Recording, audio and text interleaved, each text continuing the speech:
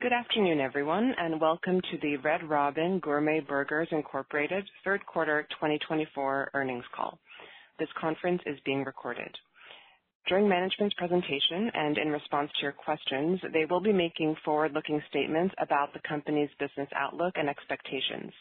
These forward-looking statements and all other statements that are not historical facts reflect management's beliefs and predictions as of today, and therefore are subject to risks and uncertainties as described in the company's SEC filings. Management will also discuss non-GAAP financial measures as part of today's conference call. These non-GAAP measures are not prepared in accordance with the generally accepted accounting principles, but are intended to illustrate alternative measures of the company's operating performance that may be useful. Reconciliations of the non-GAAP financial measures to the mostly directly comparable GAAP measures can be found in the earnings release. The company has posted its third quarter 2024 earnings release on its website at ir.redrobin.com. Now I would like to turn the call over to Red Robin's President and Chief Executive Officer, G.J. Hart. Good afternoon, everyone, and thank you for your interest in Red Robin. Our third quarter results were largely in line with our expectations. We continue to be encouraged by the progress of our ability to drive guest interest in our Loyalty 2.0 relaunch and have increased confidence in its ability to be a long-term driver of our business due to positive guest feedback and revisitation of those guests. While the macroeconomic environment remains challenged, we believe the investments we made in this brand over the past 18 months have positioned us well to compete and win. We remain focused on what we can control, which is positioning our iconic brand as a high-quality gourmet burger occasion and delivering a great experience to every guest through our craveable burgers, bottomless fries, and fun and friendly atmosphere. We continue to monitor internal and external proof points to validate the work that we've been doing. I'm proud to share that our overall OSAT scores are up over 13 points since the beginning of the North Star plan. We have the highest Red Robin OSATs since at least 2016 and are above the industry average. I'm even more pleased to share the result that these efforts deliver comparable restaurant revenue that increased 0.6%. This performance exceeded the industry average as measured by Black Box Intelligence and included guest traffic that has closed a 500 basis points gap and is now in line with the industry. With this progress, we believe we will meet or exceed the industry average on traffic through the remainder of the year. Before I dive into more specifics, I'd like to extend a heartfelt thank you to all of our more than 20,000 team members around the country. Your dedication to improving every day and every shift is what drives our success and is key to the revitalization of our beloved brand. Over the course of the past several quarters, we have witnessed the impact of inflation on the consumer. As businesses were forced to raise prices to cover rising input costs, the consumer found their hard-earned dollars did not go as far as they had and had to make trade-offs within their budget, including visits to restaurants. As a result, Black Box Intelligence measures a 4.5% decline in casual dining guest traffic through the first 3 quarters of 2024. The response across the industry to this traffic decline has been an array of promotions that offer the same food and experience to the consumer at a discounted price. Red Robin's journey and our approach is somewhat different. You may recall when I started as CEO, we did the work to understand why Red Robin's performance had been so challenged for so many years prior. What we found was the value equation that was broken due to a well-intended but misguided cost-cutting that degraded the guest experience. Back in 2022, prior to my arrival, Red Robin was engaged in deep discounting as a means to bring the price down to match the level of food and service. This approach and the cycle it creates does not lead to success. When I arrived, we made a decision to step away from the deep discounts and went to work doing a heavy lifting to improve the guest experience and rebuild the value proposition for our guests. I've talked extensively about the investments we have made to improve the quality of our food and service, from introducing flat-top grills to upgrading over 85% of our menu to deliver a true gourmet burger experience, to adding team members to deliver great hospitality. I'm so proud of what our team has accomplished and the great food and experience our guests now receive. Our next step, then, is to find ways to bring guests into our restaurant to experience these upgrades. We are confident, and our data continues to confirm, that when a guest experiences the new Red Robin, they are very likely to come back. Recall, we tested higher levels of traditional marketing spending in the first half of this year. The team did great work to prepare this test, and we measured a traffic lift as a result. But our reality is that we do not have the resources to spend at the same level as some of our competitors.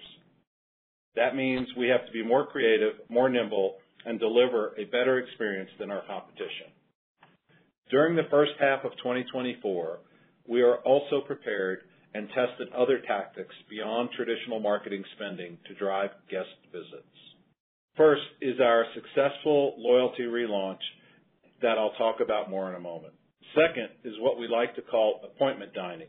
These are selective and targeted promotional offers and currently include Monster Monday, where we serve monster-sized items at reduced prices, including a $2 Monster Burger Patty upgrade, a $4 Monster Milkshake, and $5 margaritas. On Tuesdays, guests can enjoy a $10 gourmet cheeseburger with a bottomless side, and on Wednesdays, kids' meals are 50% off and include entree, bottomless side, and a drink. You'll quickly notice that these promotions have a few things in common. First, the promotion targets days of the week that are less busy and we can drive incremental traffic. Second, the promotions target our ability to upsell additional items to drive average check and introduce new favorites. And third, and most importantly, the promotions are largely dine-in only. This allows guests to fully experience all the investments that we've made over the past 18 months. Overall, we're pleased with the clear traction in guest traffic from this strategy, and we expect to continue this approach through the fourth quarter. While these types of offers come with a near-term investment, I would draw a clear distinction between our approach and that of our competitors. While they are reducing price for the same food and experience, our approach is designed to encourage new and lapsed guests to give us a try and experience a truly gourmet burger and an overall dining experience. We believe driving guests into experience the new Red Robin will accelerate the curve as we drive to return to traffic growth in 2025. Turning to marketing, we continue to be pleased with the efficiency of our marketing spend that we spoke about last quarter. Through a mix of dynamic digital, social, earned media, and harnessing the power of our relaunched Loyalty 2.0 program to reach the right guest at the right time, we've proven that an effective marketing strategy can drive traffic into Red Robin. And we've continued to build on this momentum for the third quarter. We have invested in marketing capabilities, including our own customer data platform and more dynamic storytelling in our web-based owned channels. We have thoughtfully chosen to communicate and promote the great value already in our menu, such as our under $11 Red's Double Tavern Burger served with a choice of bottomless side, and targeted messaging to promote the key appointment dining periods I mentioned earlier. In addition, our recent creative menu innovations and limited time promotions have driven trial, breakthrough media, and social buzz. Perhaps most notable was our Triple Patty Gold Medal Burger Challenge, timed to correspond with the 2024 Olympic Summer Games. And we featured our spicy new burger, the Jalapeno Heat Wave, a flavor profile that's trending with Gen Z guests at Chain Fest, which introduced thousands of guests, influencers, and celebrities to our brand in New York and Los Angeles, and earned millions more impressions in press and social media. We expect to continue deploying a strategic combination of efficient paid media, creative earned media, and our own channels to allow us to effectively share what's new with current and new guests, build upon a foundation of compelling value, menu innovation, and brand storytelling. Now turning to loyalty. In May, we launched Loyalty 2.0, which continues to exceed our expectations. We are signing up more loyalty members, they are visiting more frequently, and spending more on each visit.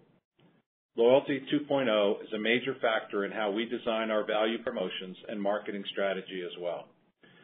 We know that when guests sign up for loyalty, they value their ability to immediately earn points and score us consistently higher on value, service, and quality. Through segmentation, behavioral triggers, and personalization, we're able to drive effective messaging to these guests designed to accelerate the frequency curve. As a reminder, the new program was redesigned top to bottom to be a long-term traffic driver. Under Loyalty 2.0, members earn 1 point for every dollar spent. After earning 100 points, members receive a $10 reward, good for both dine-in as well as online orders. This allows members to earn a reward much faster than the previous program and encourages more frequent visitation to capitalize on their earned rewards. The 90-day redemption window for earned rewards provides added incentive for return visits and a free appetizer with your first purchase incent signups by giving members an immediate reward and providing our server an easy way to communicate the value of the program. I'd like to share some highlights since the launch of Loyalty 2.0. The elevated level of new member signups I shared last quarter has continued and demonstrates the interest is more than just the new program honeymoon. We've averaged 150,000 signups per 4-week financial period during the third quarter, nearly doubling our prior run rate. New member transactions increased 141% as compared to the third quarter of last year. Including all loyalty members, the number of members transacting 2 times or more has increased 12%, with the largest increase in members typically visiting 3 to 5 times per year. Loyalty members continue to spend more than our non-loyalty members. Finally, over 400,000 previously lapsed loyalty members have re-engaged with us as part of Loyalty 2.0. These previously lapsed guests accounted for approximately 20% of all loyalty member visits from the launch of Loyalty 2.0 in May through the end of the third quarter. We expect these metrics to continue to improve as our guests get more familiar with the new program and our operators get even more experience driving signups and reaping the benefits. In addition, we are beginning to unlock the full power of our new customer data capability to drive visitation with our guests. This includes our ability to now send much more personalized communications and trigger messaging based on each member's unique visitation habits and menu preferences. As we continue to deepen our connection with new and existing guests alike, we're adding gamification, member exclusives, and other tactics to drive engagement and demonstrate the value of being a loyal Red Robin guest. With the continued success of our new program, our total membership is over 14.5 million guests at the end of the third quarter, an increase of approximately 400,000 since last quarter, and we expect that figure will continue to grow. We continue to be pleased with the progress of loyalty and remain highly confident in our ability to use it as a key driver of traffic growth for our business. Finally, I'd like to share an update on our restaurant portfolio. When we launched our North Star plan in January of 2023, I shared key performance metrics by quartile that highlighted the strength and performance of our top quartile restaurants as compared to the challenges of our bottom quartile. While many of our top 300 restaurants continue to perform very well, and we have succeeded in improving financial performance in some of the bottom quartile restaurants, approximately 70 restaurants remain that are not generating positive restaurant-level profitability on a trailing 12-month basis. Performance in these 70 restaurants creates a drag of approximately 215 basis points on the total company restaurant-level operating profit. We are actively working to support the operating teams in these 70 restaurants as they execute their operating plan and seek to demonstrate the long-term viability of each of these restaurants. We plan to share periodic updates as this effort progresses. Overall, I am proud of our team, and we continue to execute on the things we can control, such as loyalty, and we continue to position Red Robin for long-term success. Our value messaging and marketing is working, and we're thrilled our guests are validating the investments we've made over the past 18 months to vastly improve the brand across all facets. And with that, I'll turn the call over to Todd to walk you through the financial performance before I add some closing thoughts. Thank you, GJ, and good afternoon, everyone. In the third quarter, total revenues were $274.6 million versus $277.6 million in the third quarter of fiscal 2023. The decline is due primarily to the closure of 9 restaurants over the past year. This was partially offset by a comparable restaurant revenue increase of 0.6%, led by an increase in guest check average, outweighing a decline in guest traffic. I would note our guest traffic trends have sequentially improved in each quarter of 2024 and are now in line with the casual dining benchmark, as GJ referenced earlier. We attribute this improving traffic trend to the successful implementation of the North Star Plan, the traction of Loyalty 2.0, and the traffic-driving success of the appointment dining promotional offers we executed in the third quarter. Restaurant-level operating profit as a percentage of restaurant revenue was 9%, a decrease of 210 basis points compared to the third quarter of 2023. The decline was primarily due to lower guest counts and discount levels that increased approximately 190 basis points as compared to last year. Our team continues to do great work pursuing and capturing thoughtful cost savings that maintain our commitment of parity or better for the guest experience. Cost savings in 2023 and 2024 to date have been primarily captured through our efforts to optimize the supply chain. While we continue to see further opportunity in that area, in addition, we are now actively pursuing operating efficiencies to drive an increase in restaurant-level profitability. We expect these efficiencies to come from the reboot of our actual versus theoretical food cost measurements and reporting that we launched earlier this year, and a similar relaunch of our Hot Schedules labor management tool in the third quarter. While the North Star Plan included an intentional investment in labor that has successfully elevated the guest experience, achieving our objectives requires that we deliver these efficiencies. We are encouraged with the initial traction our operators have demonstrated over the past several weeks, delivering on both more efficient labor and maintaining our elevated guest satisfaction scores. General and administrative costs were $20.8 million as compared to $18.5 million in the third quarter of 2023. We held our managing partner conference during the third quarter this year and did not hold a conference in 2023. The gross cost of the conference is recorded in G&A and is partially offset by vendor contributions that are recognized as credits, primarily in cost of goods, as required by GAAP. Selling expenses were $5.5 million, a decrease versus the prior year of $4 million.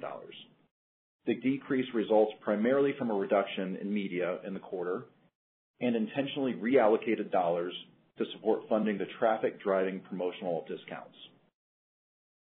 Adjusted EBITDA was $2.1 million in the third quarter of 2024. The $4.7 million decline versus the third quarter of 2023 was driven by lower guest counts, increased discounts and promotional offers, higher labor costs, and occupancy costs related to our sale-leaseback transactions. We ended the third quarter with $22 million of cash and cash equivalents, $8.3 million of restricted cash, and $20 million available borrowing capacity under our revolving line of credit. At quarter end, the outstanding principal balance under the credit agreement was $187.9 million. On November 4th, we executed a third amendment to the credit agreement. This third amendment builds on the second amendment that we executed back in August. The third amendment increases our compliance leverage ratios in the fourth quarter of 2025 and first quarter of 2026, and continues the revolver expansion from $25 million to $40 million through the first quarter of 2026 that was previously scheduled to expire in the third quarter of fiscal 2025. This additional financial flexibility supports our efforts executing the North Star plan. We appreciate the great partnership from our lender group led by Fortress and offer a thank you to everyone who contributed to completing this work.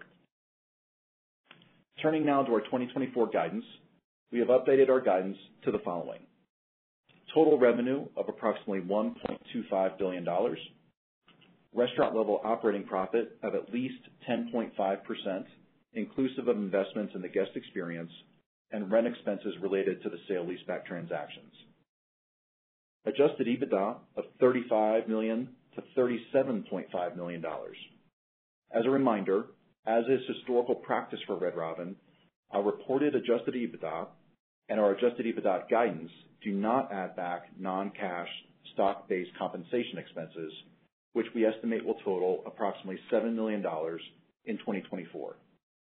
We are evaluating reporting adjusted EBITDA with stock-based compensation added back in 2025 to better align with the adjusted EBITDA used in our credit agreement and peers in the industry. Finally, capital expenditures, we expect approximately $25 million. The change to the restaurant-level operating profit and adjusted EBITDA guidance is driven by the additional discounting we now anticipate related to the promotional offers GJ discussed earlier. While we have been very encouraged by the improving comparable traffic and sales trajectory, we anticipate the offers will carry a net cost in the near term.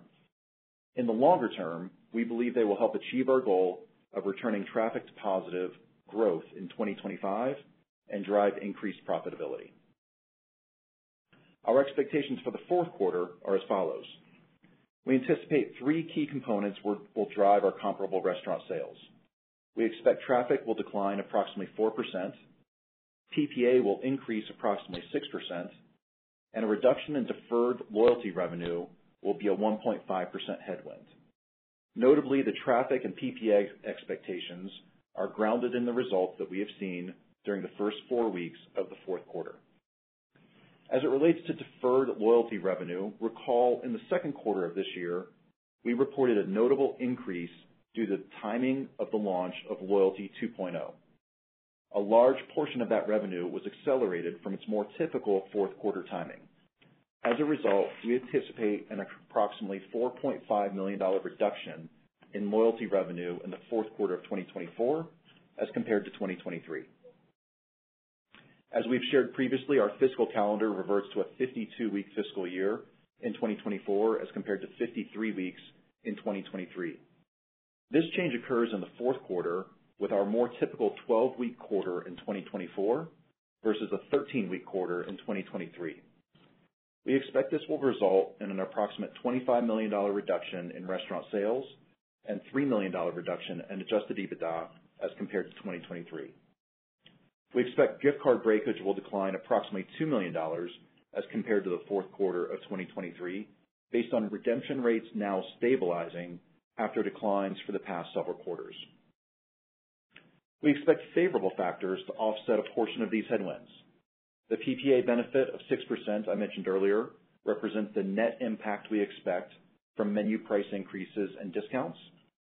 We anticipate a combined reduction of approximately $11 million in selling and G&A expenses as compared to the fourth quarter last year. And we expect to continue to capture cost savings in supply chain and in our operations, as I mentioned earlier.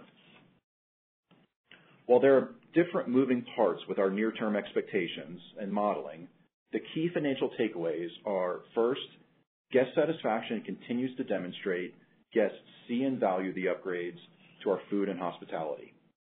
Second, we have demonstrated an ability to drive guest traffic back into our restaurants with both our loyalty relaunch and promotional offers.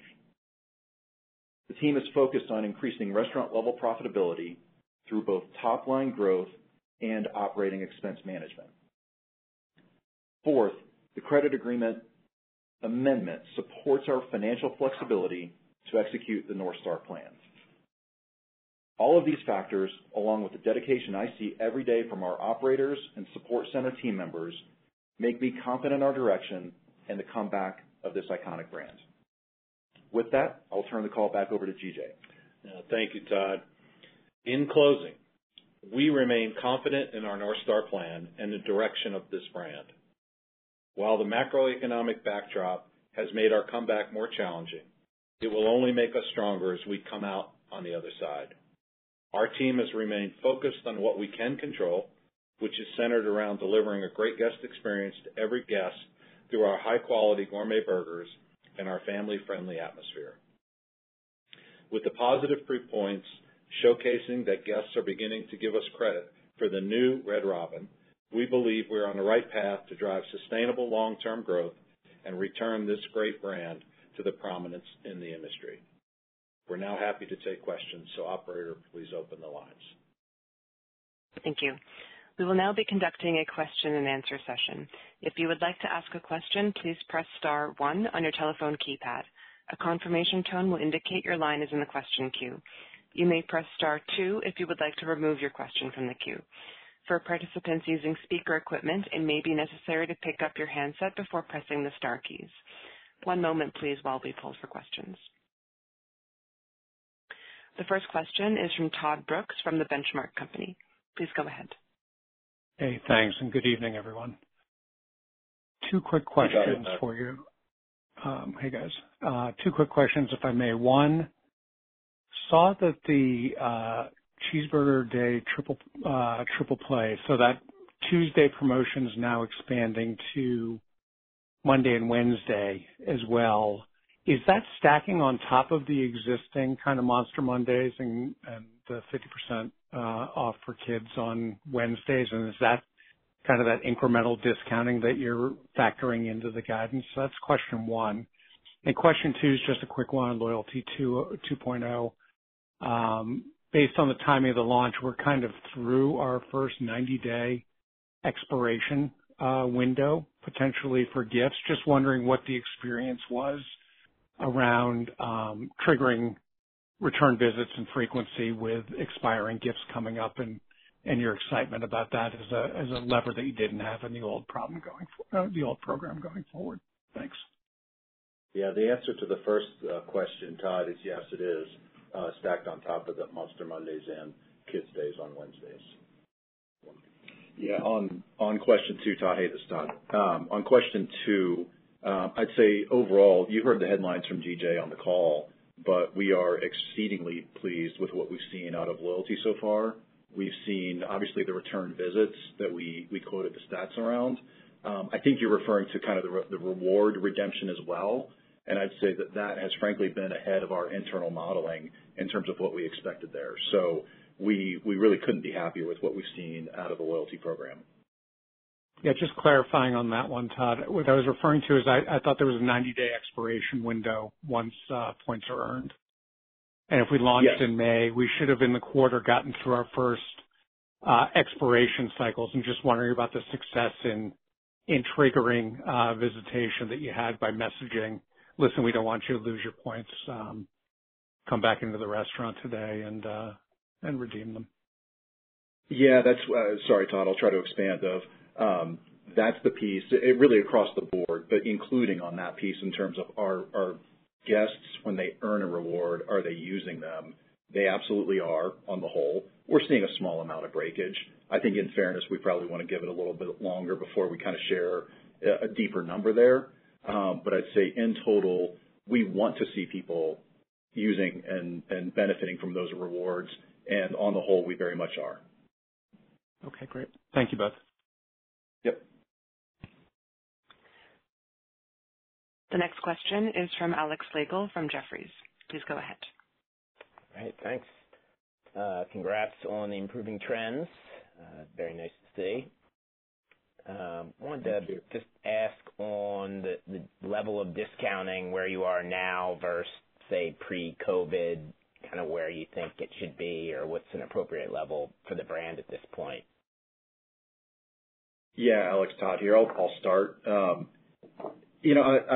go back up maybe prior to the North Star plan, just given I wasn't here prior to COVID, and I think the world did change a little bit there.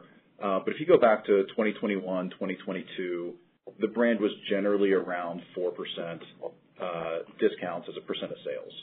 And, we had taken steps to frankly pull that down a little bit as we stepped away from the discounts, did the hard work that GJ referenced. And so we actually saw that come down a little bit for a while there. But I think, in part due to the strategic reasons that GJ referenced of, look, we want to get people in. We know if we get them in, they're going to have a great experience. And certainly partially in response to the competitive environment, we felt like taking a step back into that was the right thing to do to get people in, get trial, and then confident our operators are going to earn their business to bring them back in the future. Got it. Yeah, it makes sense. Definitely having an impact. And on the 70 underperforming units that you're taking a look at, any color on the math of what that is to annual EBITDA, or just to frame that up? Yeah, we gave the 215 basis point drag in the prepared comments, Alex. I'm sure you picked that up. If you just look at those 70 restaurants on a trailing 12-month basis, the restaurant level financials point to a loss of a little over $6 million. That's in terms of the income statement. There's obviously CapEx that is allocated to those restaurants as well. And so that's one that we're looking at of, we believe in those restaurants. In some cases, they are in challenged geography or challenged locations, I should say. But we believe in our operators there. We're supporting them as they execute a plan to turn around those restaurants. But it is one that obviously we're keeping a close tab on. All right. Thanks very much. The next question is from Mark Smith from Lake Street Capital. Please go ahead. Yeah, hey guys, you got Alex Sternick on the line for Mark Smith today. First one for me, just wondering if you could give any more breakdown on the comps here in the first couple of weeks in Q4, just traffic, price, and then also any changes in consumer behavior you're seeing. Any additional color you can give us would be great. Yeah, hey Alex, Todd here. I'd point you to the comments I had in my script or prepared remarks of really our guidance for Q4 is very much grounded in what we've seen in the first 4 weeks, meaning over these first 4 weeks of the quarter, traffic has been down about 4%, and the overall PPA, meaning inclusive of menu prices and discounts, has been up about 6% for a net 2% through the first 4 weeks. Now, keep in mind that deferred loyalty impact that I talked about, but in terms of business trend, PPA and traffic, that is very much reflective of what we've seen in the first 4 weeks here. Yeah, and I would say that we haven't seen any major changes in consumer behavior, but we are very optimistic given what we've talked about here on the loyalty platform, the repeat visits, the frequency that's going up. We're really pleased with those numbers, so we do anticipate that we'll continue to build momentum. And I think now that the election's behind us, I think we'll start to see some stability and some confidence come back into consumers. So we're somewhat optimistic in terms of the rest of this quarter. Got it. That's helpful. And then last one for me, just in terms of restaurant level margins on a forward-looking basis, just curious on the challenges here that you're seeing, but also curious on any levers you think you can pull where you can see these margins go higher into 2025. Yeah, so well, first and foremost, driving positive traffic is going to improve sales. So that's first and foremost. We're continuing we make comments around our productivity relative to labor, and we are very optimistic with our relaunch of hot schedules with the teams, the operating teams, really drilling down, getting more trained from where we were on a lot of the hiring and the investments we made over the last 18 months. So we're happy with those trends. So we'll continue to see improvement there.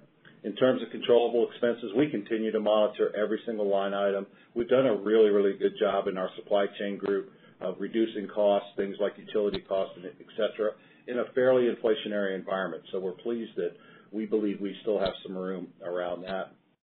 We're also optimistic around our third-party business. We've learned that how we need to invest and make sure that we're getting the right placement within the third-party providers. We're seeing big improvement there, so we think that will help us as well.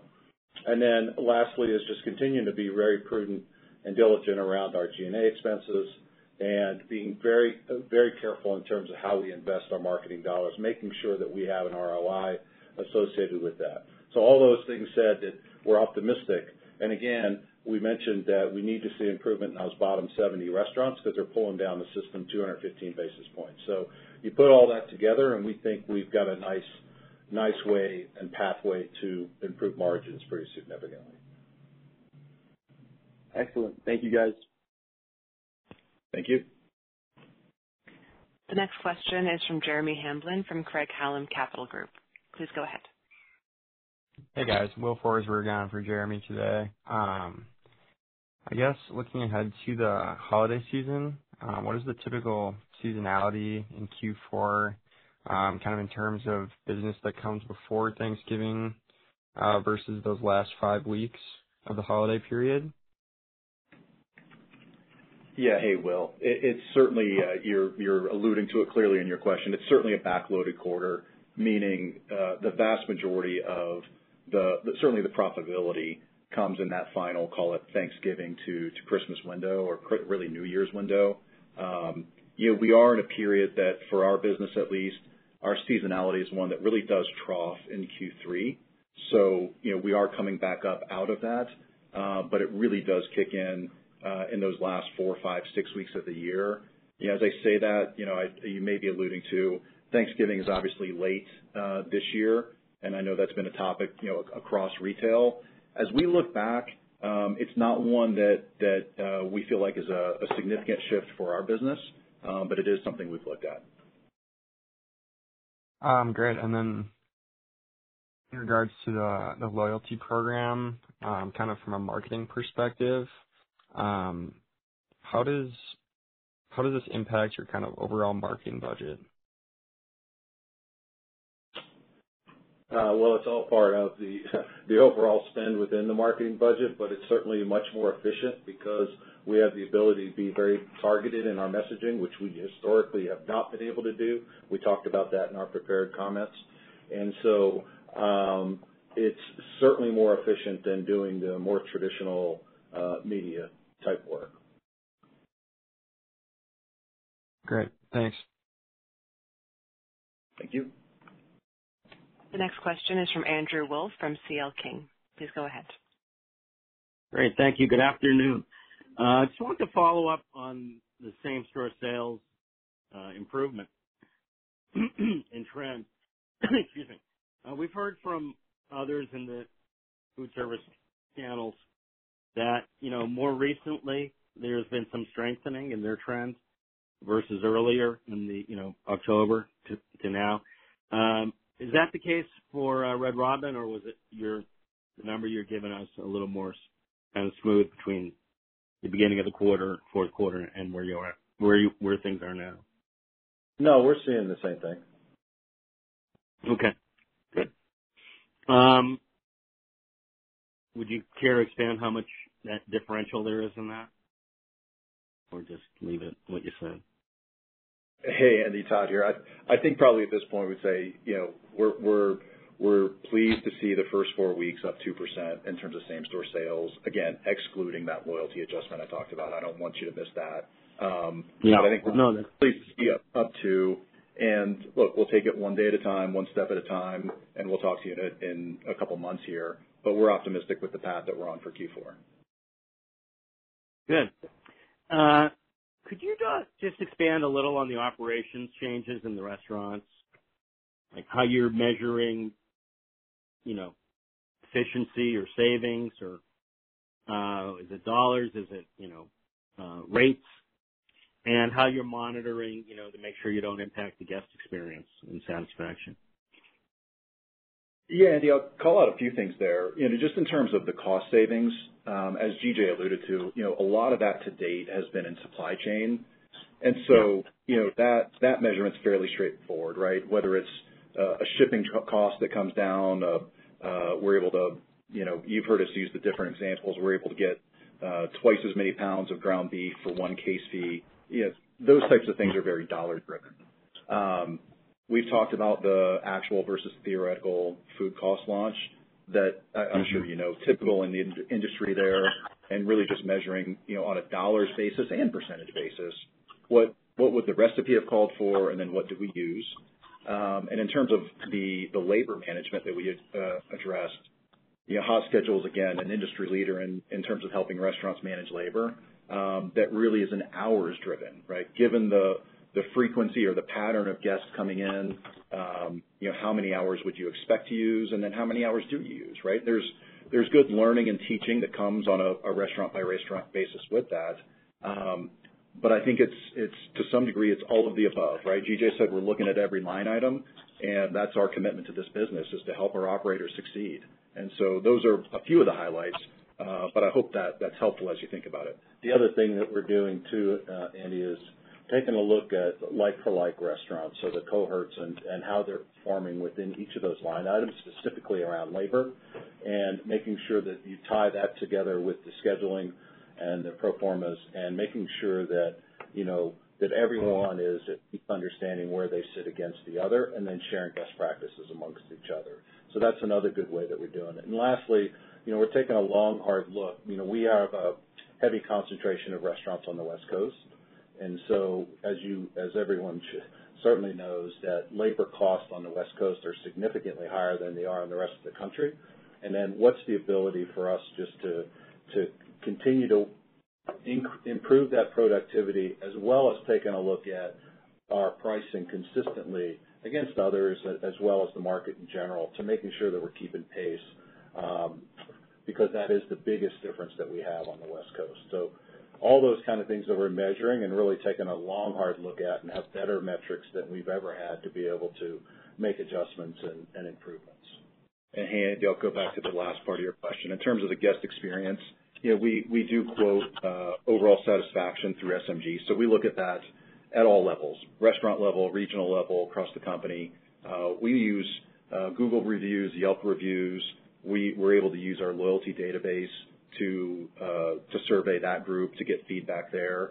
And so that's one of the so a lot of different mechanisms of feedback, but that is one of the things that we felt was important to call out of, as the operators have done such a good job of getting traction on labor management with this Hot Schedules relaunch. Yes, we see the more efficient labor, but we also see the team maintaining the really high levels of guest satisfaction. And so we're very conscious of both sides of that. Got it. All right, that's what I was asking about. Thank you. Thank you. Thanks, Andy. This concludes the question and answer session. I would like to turn the floor back over to J.J. Hart for closing comments. All right. Thank you very much. We certainly appreciate you guys joining with us today. We look forward to reporting our next quarter results and with continued improvement. Take care. This concludes today's teleconference. You may disconnect your lines at this time. Thank you for your participation.